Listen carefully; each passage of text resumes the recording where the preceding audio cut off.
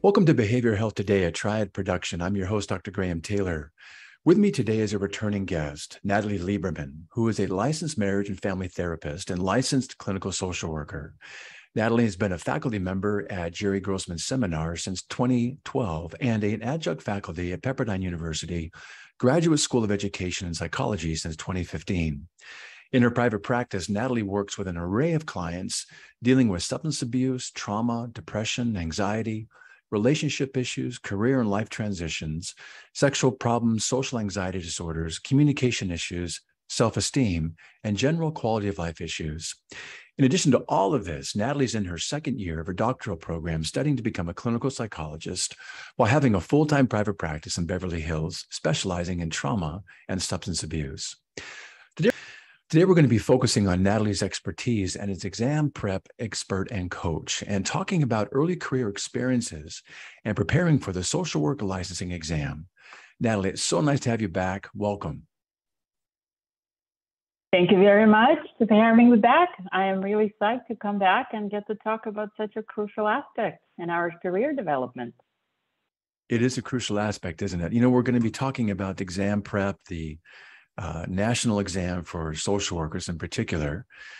Let's just kind of set the framework. When someone is going through their schooling and their readiness for this, when is someone typically eligible to sit for the licensing exam?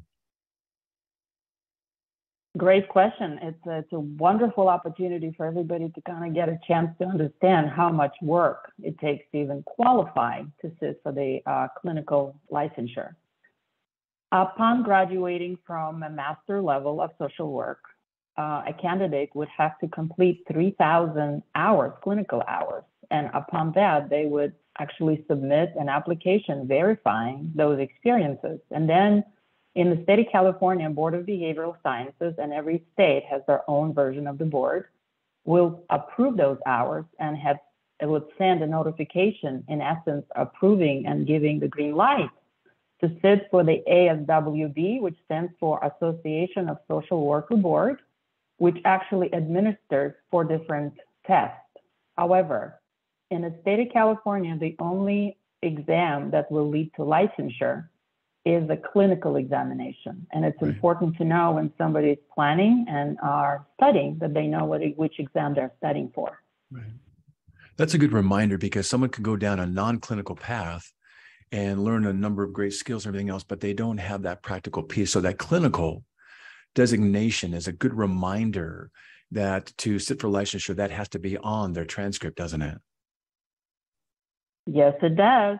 And what I've also kind of inadvertently encountered is that majority of people don't really pause long enough to truly understand the implication of the word clinical. Because if you look up the etymology of the word clinical, it literally means by patient bedside, which in essence, the test is not really that much invested into testing and regurgitating the knowledge that you've accumulated in your master's program.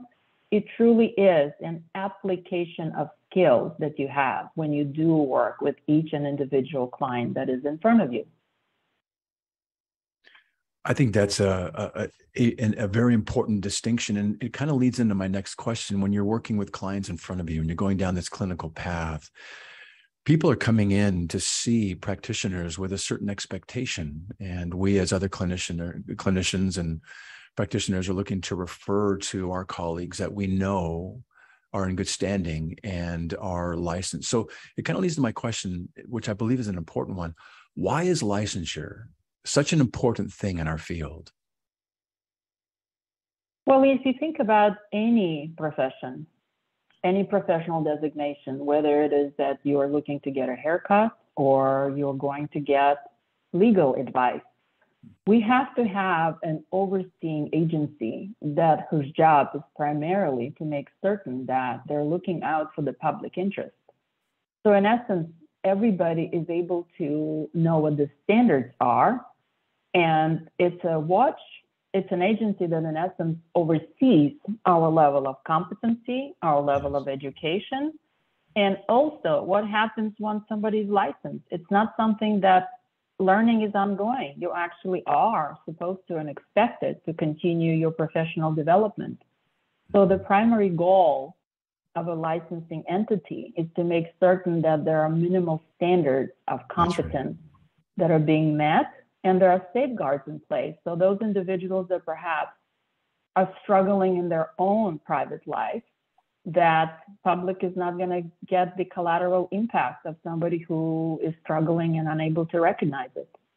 That's really good. I think you're right around what the schooling is. It's required for licensure. The hours that are put in required is such that a person's eligible at that time allows for there to be minimal standards met, for skill levels to be determined, standards to be created, competency to be assessed, and for there to be a regulatory piece of this so that there can be ongoing monitoring to keep our profession safe, such that people coming in to receive help have that certainty that these people are going to be, that they're going to be seeing, are going to be able to meet their needs in a way that they have the expectation around that. So yeah, I think that's such an important piece. You know, why licensure? It is essential for a field, for a profession, particularly ours, I think, in the mental health profession, which is a very intimate and very vulnerable profession for people to come and seek services from, isn't it?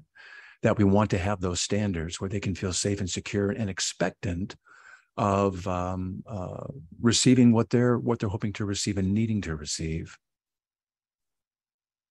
And in desperate need of receiving a competent care. That's right. Yeah, that's exactly right. Well, let's shift a little bit. So someone's become eligible for their licensure exam. They've done their coursework. They've done their hours. They filed the paperwork and now they get the letter that says you are eligible for your exam. And here's the date that you get to take it and sit for it. And it's like, yay, whoa, at the same time, I think. What are some of the emotions you find? Because you've done a lot of coaching. You've done with Jerry Grossman. Jerry's just a phenomenal guy, great program, great folks like you being a part of it. But what are some of the emotions you find as people begin to start preparing for this exam, coming through the door saying, I'm ready to start preparing right now, but I'm also feeling a variety of feelings here. What are some of those feelings? I love that you brought in the fact that I really, over the years, I've been doing this for 11 years now, and I have met people all over in the scheme of things, in their own personal challenges, in the level of excitement, that people are very proactive, and quite a few people that are stuck in the mode of avoidance. Yes. Because the exam licensure process can be very, very daunting and incredibly overwhelming for a lot of people. Everybody has their own unique ability to approach their daily life tasks. Some people are more proactive and they're early birds. They are interested in getting a head start even before their hours are approved. And some people literally sign up for the course in the 24th hour and they are cramming. Yeah. And some people, I have been very successful with helping somebody. My longest record is somebody who's been trying to pass 10 years, and finally she passed on July 1st. Congrats. I have met people, thank you, whose English is a second language, and English is my third language, so I uniquely understand that challenge. I have met a lot of individuals that this is their second career. Some are well in their 60s and 70s that are coming in. And they've never been particularly great at exam taking. A lot of individuals that have individual challenges dealing with either learning disabilities or diagnosable mental health conditions. Yes. A lot of anxiety, and that will impact one's ability to oftentimes even show up in life for themselves. And some triggers come about. So if somebody's coming in the first time around, I feel it's kind of easier to set the expectation and to lay the law of the land, so to speak, and to tell them, you in essence are going to be tested on 2.5 years of your graduate school. And this is a competency exam to make certain that you have a really solid overview about very many different aspects. And sometimes people take 6 years to complete their 3,000 hours. So a lot changes. And what I also say, life gets in the way. So hopefully individuals will really incorporate and understand it is not a sprint, it is a marathon.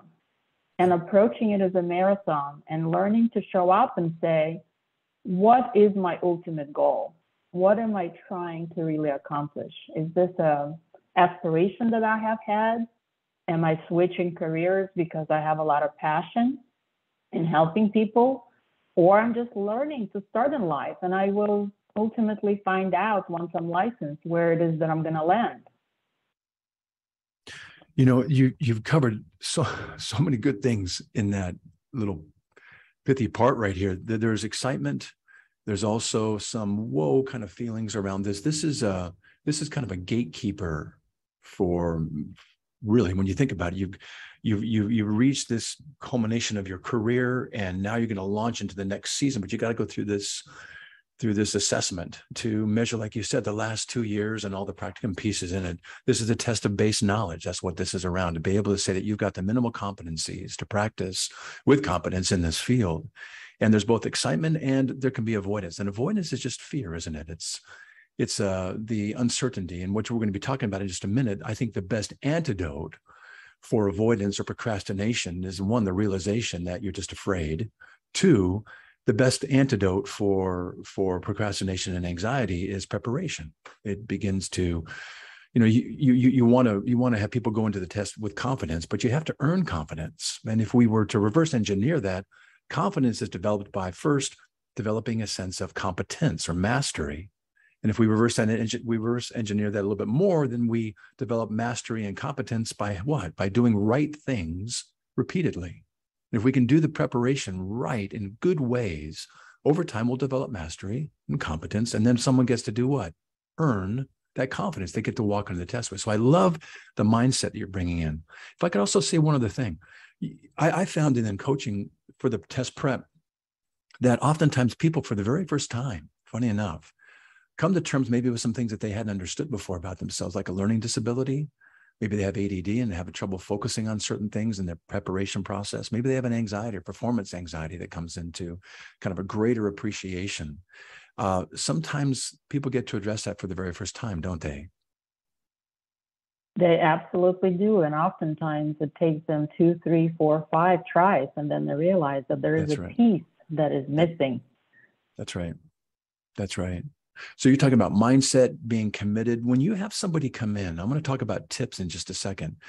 Well, actually, let me kind of go into that right now. So if there were some tips for the test takers that you have, whether it's around expectations or boundaries, self-care, talk about some of those things that are essential, kind of foundational pillars to put in place as they come into this preparation process here.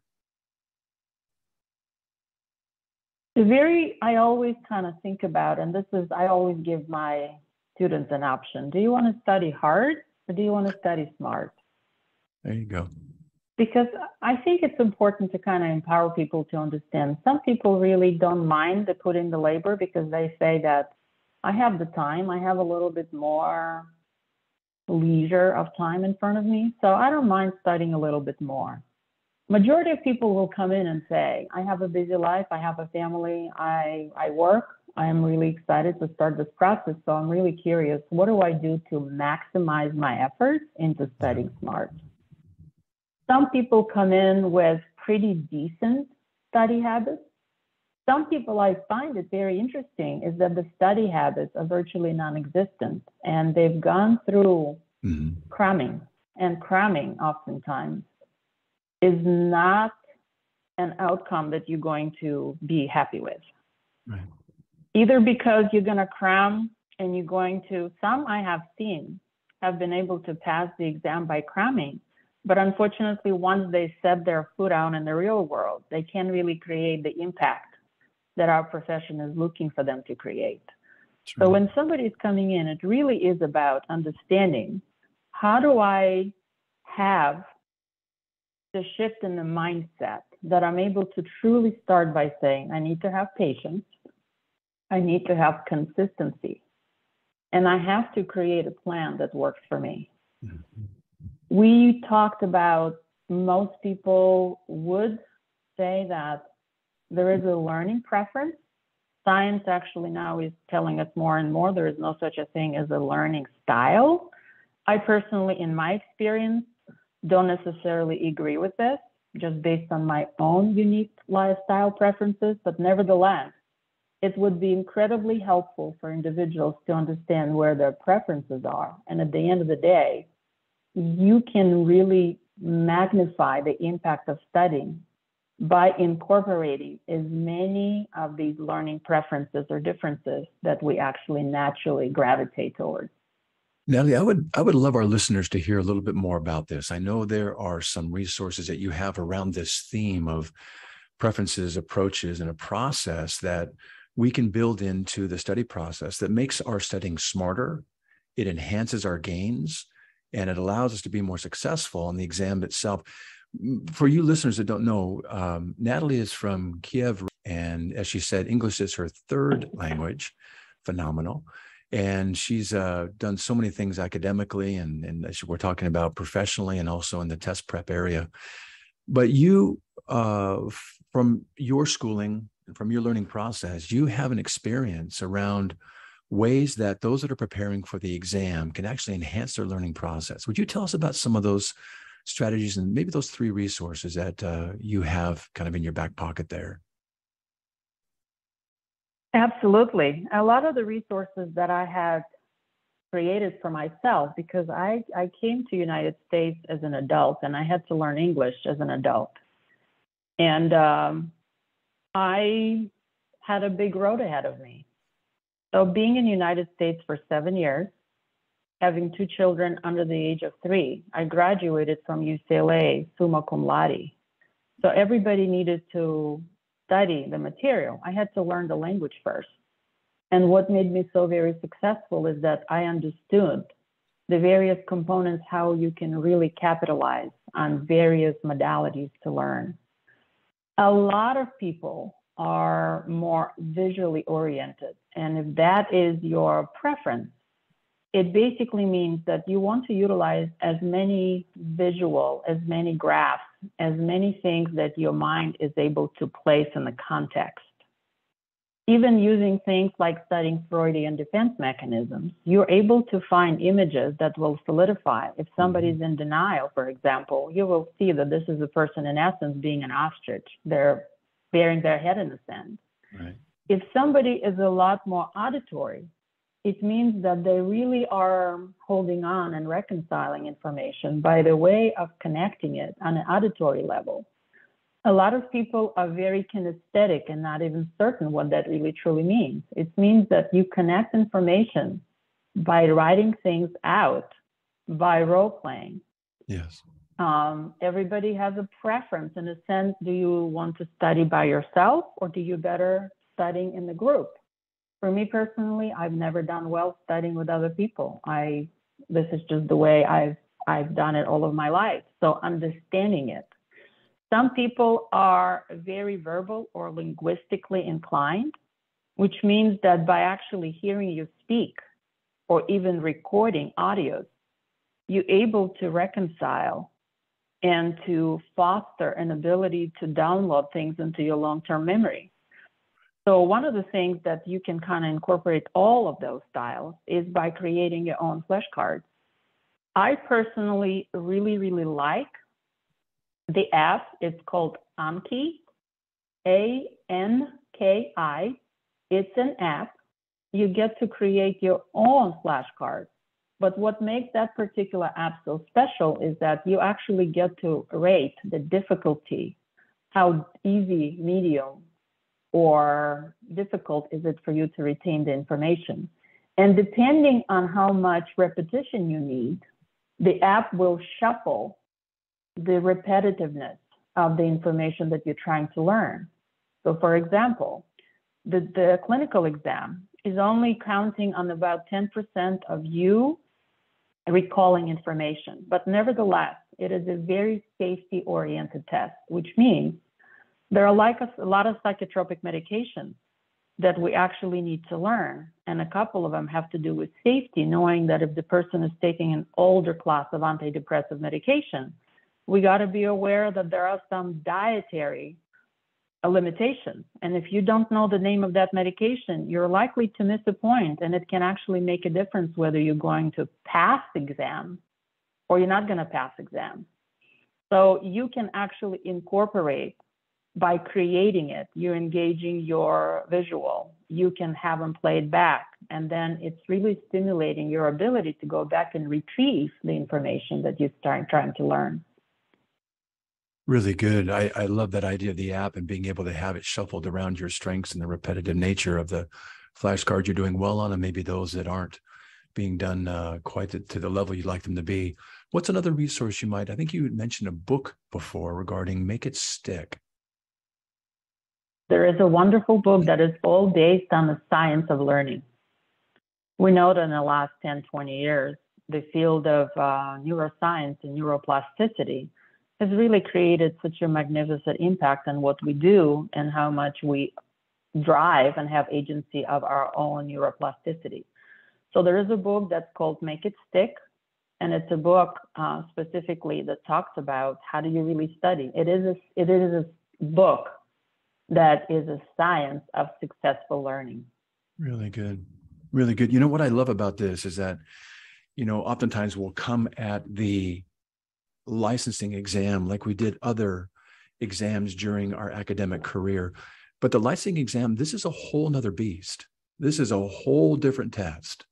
And the idea of cramming or just kind of doing some flashcards here or there, kind of studying this domain and that domain, it doesn't work on this exam. It's too grand. When I was doing some coaching with a EPPP for psychology, there's about 868 or 900, let's say, key terms that you have to know very thoroughly. That's a lot. Out of that, they take about 200, 250 for the exam itself. But you have to really master that 900, those 900 key terms. That's a lot of work. So cramming, it doesn't work. You might get lucky, but very few do. So you're encouraging, what if we took this content and we applied to it a learning process that's based in research, that's going to enhance the encoding of material, it's going to enhance the retention of material, it's going to enhance the ability to recall it when you need it. You're saying, let's go with a plan and let's enhance what we can do, but let's do it strategically. Absolutely. That is exactly what I'm saying. And what my experience has been is that majority of individuals in the United States of America, number one, have never been given tools how to study. Yes. You show up, you listen for lecture, and then they give you multiple choice options. The part of the world I come from, that was never an option. All of our testing were done either in an oral presentation or essays. So in essence, I came in with a very robust difference of how information is retained. And what I've learned, and I'm guilty of it myself, of highlighting. Mm-hmm. It turns out highlighting is not really helpful at all. And yet we all have done it. Mm-hmm. So believe it or not, there have been quite a few empirically based studies. People study what's effective, and they call it a low utility or a high utility, where how you study is going to give you the most rewards and benefits. So when you think of a study, think about a passive learning as opposed to active learning. What is the major difference? When you think about a passive learning, it's basically when you're rereading either your notes or you're rereading the textbook, which in essence, some of it might be helpful, but it's not the most impactful in the way of you retaining information. It's less effective. Another aspect that is also known as passive is highlighting. Highlighting can only work to boost your confidence, or in essence, it might give us a little bit of a safety blanket. It's allowing us to pause long enough to literally highlight the component, but it doesn't provide for reconciliation in a long-term memory. And the third one is summarizing or making notes. Yes. When you are doing it by virtue of copying it from one page to the next, that actually constitutes passive learning. So what do? It will help you. Obviously, we've gotten through a master's degree. Majority of us have utilized those resources. But now the stakes are a lot higher. It's a lot higher in the sense that a lot of people will either get a promotion. Some people will actually have to be demoted because they're not licensed within a certain period of time. And a lot of it having to do with triggers that people most of the time were not aware of. Mm-hmm. So what do? We can actually use evidence-based practice tips that will truly allow somebody to almost increase their studying to the point that it becomes on steroid. How do we do that? there are two most important skills that everybody can, and in my opinion, should very successfully incorporate. Number one is an active recall or retrieval, which is the most important and the most impactful way. Because what we do know is that we learn more by getting stuff out of our brain as opposed to putting stuff in our brain. So by you having to tap into the area of your brain to retrieve information, this is actually when the information sticks. Very good. And how do we do that? We can actually, even writing notes, whatever you read, close the book and make notes based upon what you remember. Just using that minor little tweak is really going to allow us to start regurgitating information in our own way. Right. And that parlays into recallability on the test. And most importantly, how do we apply what we know? So that's the first one. Yes, go. Yeah, go. The second one is going to be to have spaced repetition. It's almost counterintuitive, but it's going to be a lot more impactful if you're going to repeat something, not incessantly when you allocate 2 hours and you do it over and over again, but to review it and to mark in your calendar somewhere that you're going to go back and do it again. Why? Because what we have in science is called the forgetting curve. Yeah. And the more you're able to space it out, the more you're interfering with the forgetting curve, which means that spreading, reviewing material over time is going to be a lot more impactful. For example, if you're ever wanting to learn, whether it was a language or a musical instrument, doing it consistently 10 minutes a day is going to have far more benefits than doing it 1 hour on Saturday. So these are very, very practical and concrete tools that people can incorporate, and becoming very strategic about it. We all have been able to utilize the technology. I always think that there are 4 areas on the test, and each content area for the LCSW exam has a lot of content. There is a lot of competency area. So creating a spreadsheet, literally opening up an Excel and creating 4 different tabs at the bottom, and understanding, for example, that let's say you struggle with diagnoses. How are you going to structure your studying? That today's Thursday, let's say, I'm going to review DSM-5 for an hour, and then I'm going to put it on my schedule to do exactly the same thing a week from today, and then a month from today, depending on how much time people have and what their timeline for the exam. Having a system in place, and you'd rather learn something a little bit every day as opposed to cramming. And we actually reviewed material that how people are successful athletes are being trained. Yes. So what they do is there's a lot of switching. You'd rather switch gears instead of sitting down and studying medication for the next 2 hours. You want to study medication for 15 minutes and then perhaps switch to ethics. That is going to keep your brain being active and also avoid having some fatigue, just study fatigue. Really good. You know, I loved you said something quickly. I'm not sure everybody heard it, but I caught it. It was, we have an opportunity to study, but we have an opportunity to study on steroids. I like that. This idea. Why not? Why not build these things in? Things like, spaced learning, kind of scaffolded learning. We know small bite-sized pieces over time versus one big chunk is a far better way to encode that material and to be able to retain it and recall it. You're talking about recall practice, kind of really thinking about what you've learned and trying to draw that out, far better than trying to just stuff it in. And then you're talking about scheduling and being intentional about laying out what your study process is going to be. We do that in every area of our lives. We schedule patients, we schedule meetings, we schedule everything else, but we don't oftentimes schedule out our preparation process. Why not do that too? So we have a kind of a roadmap, a little GPS, format here, what we're going to be doing each and every day so we can kind of track our process.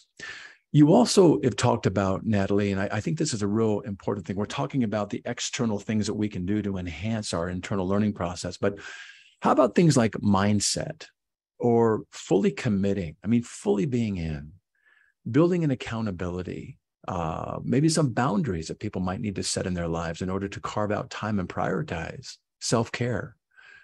Talk about some of those pieces that enhance this learning process and this preparation time. Oh, I love this question, Graham. And one of the things is that oftentimes what I see is that people in mental health profession have a tendency to be incredibly giving of themselves, but oftentimes they kind of lack applying the same tools to themselves. This is going to be a marathon. I cannot stress the importance of keeping sleep hygiene. We know that one of the most important, and I call it a non-negotiable element of reconciliation, things we learn into long-term memory, is our sleep. And we all have a tendency to undermine the importance of sleeping, importance of having a schedule. And like you said, we have to be able to schedule things and put it on our calendar.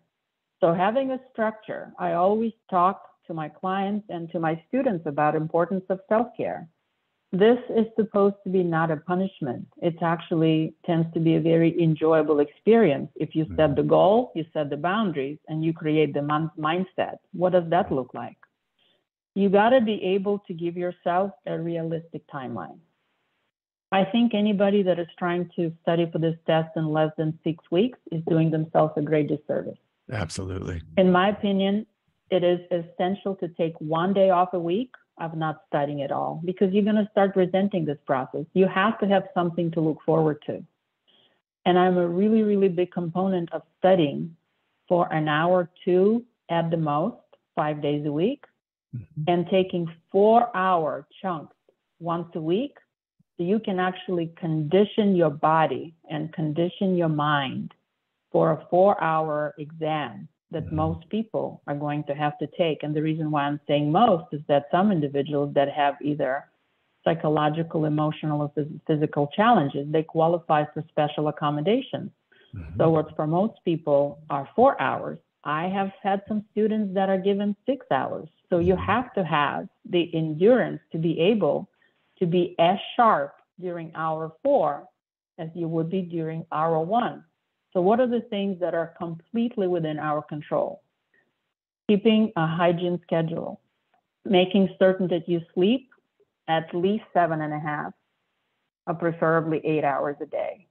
The practice of meditation, where you're able to slow your thoughts, because we have a nonstop radio, what is called. And oftentimes our thoughts sabotage our ability to show up confidently. Also, the importance of not studying when your mind hasn't been fed the right ingredients. It's not a good idea for you to have a Kit Kat or a Snicker bar as you're going to study, because you're going to have a sugar crash. Obviously, I'm not a dietitian. I'm not allowed to give dietary advice, but I think by now we all know that the success is not to create a sugar rush, and after that you crash and burn.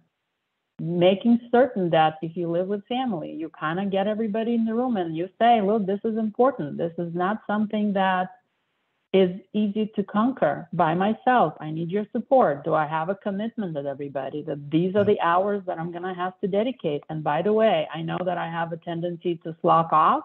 Can one of you be my accountability buddy?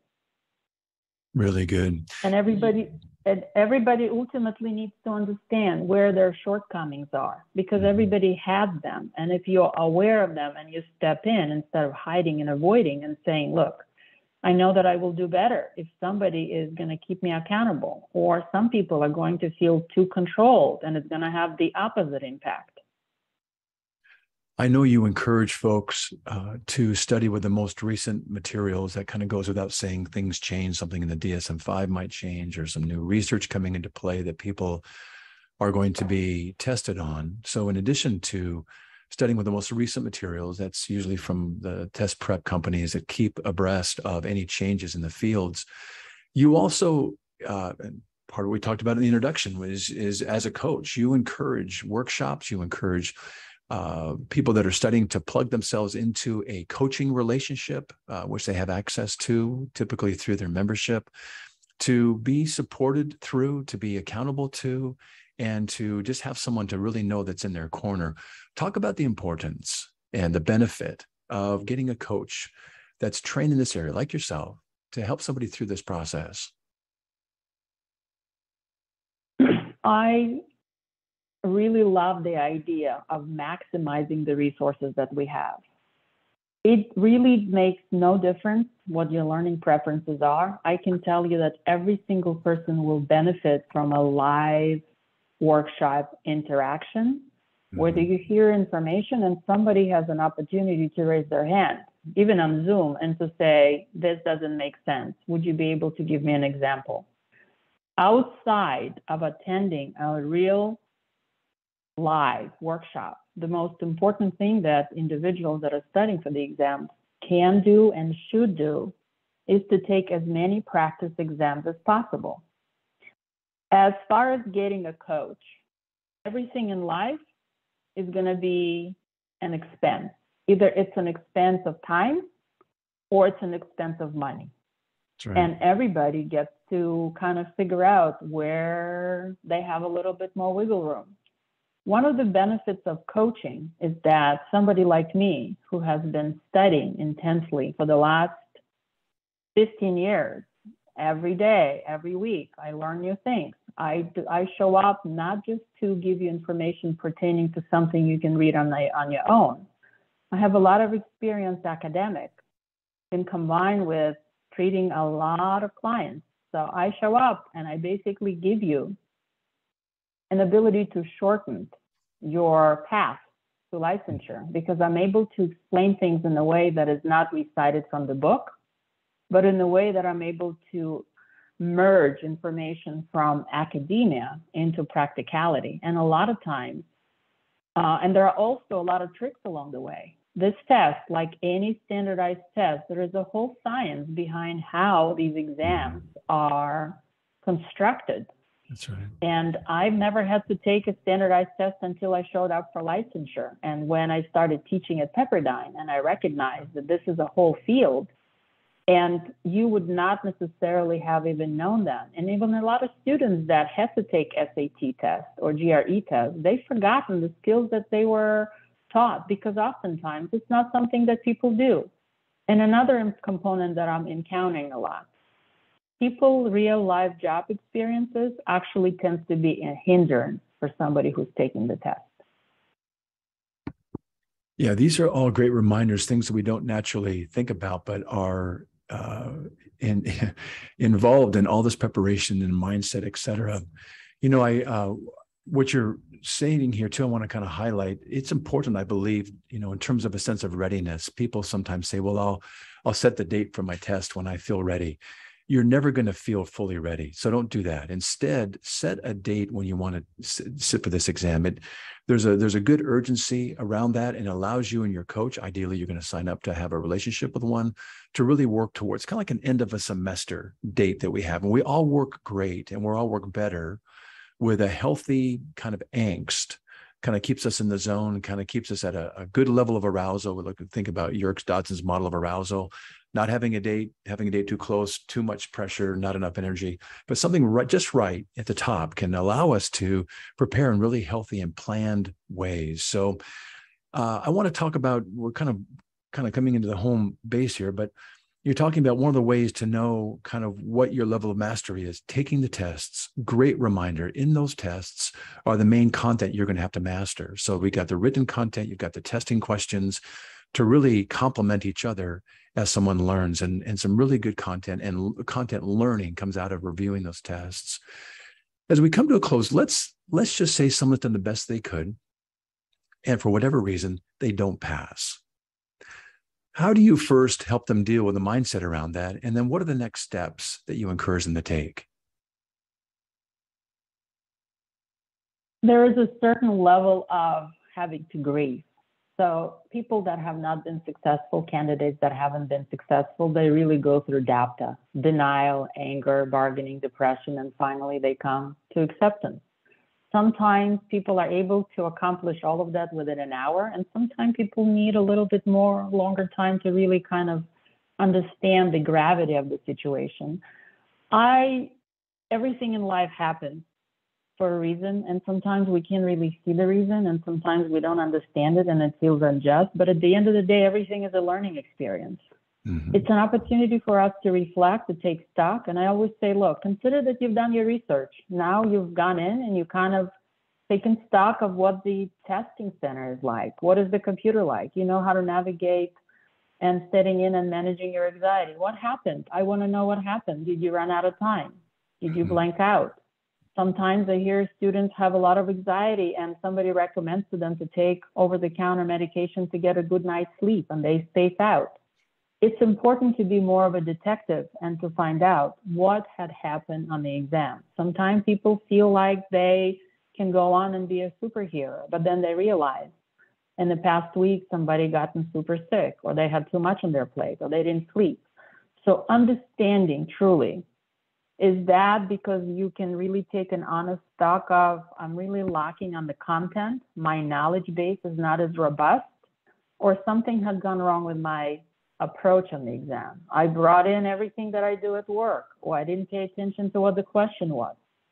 Understanding what had happened is really going to allow us to create a roadmap, because if you think about it, individuals that haven't been successful are able to repeat the test every 90 days. Yes. I always recommend my students to take at least 2 weeks off to recalibrate, to kind of go out there and to say, okay, I had the first go of it. I haven't gotten the results I wanted. Let me just make certain that I give myself a treat for putting in an effort. And then you recalibrate and you say, this had what worked. I could have done this a little bit more, or I understand that I'm not really an auditory person. And I've been studying primarily listening to audio. And I recognize that I missed an opportunity to truly learn and to sit down and understand, what is this test ultimately teaching me? What am I finding out about myself? Because more than anything else, it's really not a failure. It's more of a test for our own ability to recognize, what do we learn from the experience? Because we're going to have clients that are going to come in and they will have setbacks. So now you have an ability to kind of vouch that I know what it's like to not be successful in something, and I have to recalibrate and I have to pick myself up, not in a way that I feel sorry for myself, but in a way that it's gonna make me stronger. Yeah, really good. You know, I tend to think in times like this and in the way you're responding, we're either winning or we're learning. So if someone doesn't pass the exam, we get to say, well, okay, so this is a sad thing. We get to mourn and grieve that. You're also talking about, we get to kind of right size, you know, what this not having passed means. Then you're talking about, well, let's take a little bit of time, recalibrate, and let's talk about then how we're going to create a new study plan based on what you did last time and your experience of the exam and your experience of yourself in the exam. And let's set ourselves back up for success in this next round of preparation. So you really right size in a way that says, let's get back on the horse and let's do some right things here.